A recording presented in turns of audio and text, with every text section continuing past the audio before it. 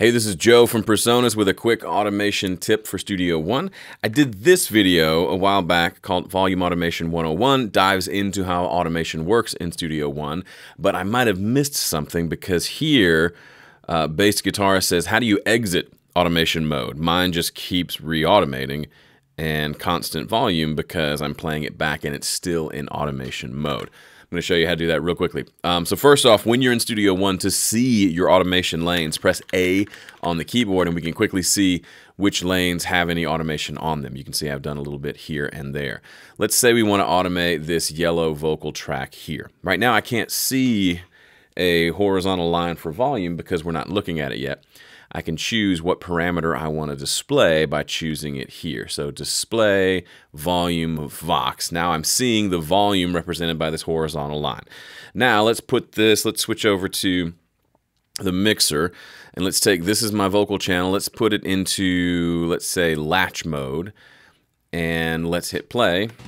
And now we're going to automate this vocal. So I'm going to pull this fader down and then up and then go nuts with it. And then I'm going to let go at a lot lower volume, okay? All right, now if we switch back over and take a look at our beautiful automation run that we just did. And we might be tempted to say, cool, I'm gonna move on and work on something else. So we hit play and now we're off working on our bass track or our guitar track. And everything's fine, but then let's say at the beginning of this phrase we said, oh, it's not quite right, let me adjust that volume just a little bit. Okay, cool. And we don't think about it and we move on, but check out what's happening. We just overwrote all the automation that was there. Because we were in, this specifically is in latch or write modes. In latch mode, when you touch the fader, it's going to stay and continue to write automation even when you let go. Touch mode, it stops when you let go, which is a handy mode to use. But if you're in latch mode, it starts writing automation when you touch the fader and it stops only when you stop playback. And then in write mode, it's just writing all the time. If the playhead is moving, it's writing automation. Those can be handy in different circumstances, but if you have it in that mode and you forget to turn it off, you get something like this.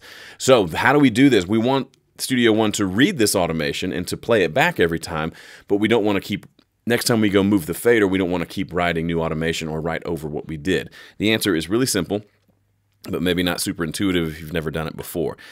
Down here where we see our automation mode, it is latch mode. We just want to change this to read mode.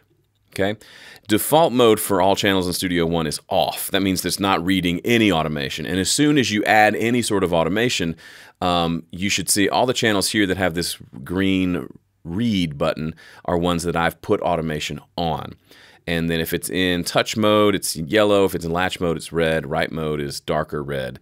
And read mode is green. So when you're done and you want it to just read the automation, meaning literally just play it back over and over, this is how you do it. So now if I accidentally move the volume of the vocal while this automation is happening, I can't even catch the fader. It'll move and it'll stay there, but I'm not actually writing that automation. As soon as I stopped playback, you see it jumped back to where it was told to be, and it's always going to play this back. That's kind of the way automation goes. Once we have any automation on a track, the entire volume of the entire track is now kind of locked at one position, and it will play exactly what's there.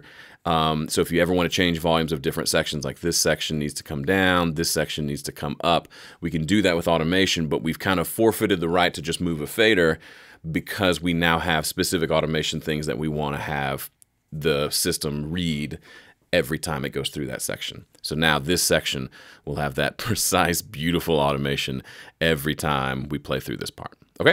All right, wanted to clear that up. Thanks for watching. If you're still confused as to how automation works and you haven't seen the other video, do a quick search on our channel for Automation 101. That'll take you to it. And happy watching. Thanks for watching. I'll see you in the next one.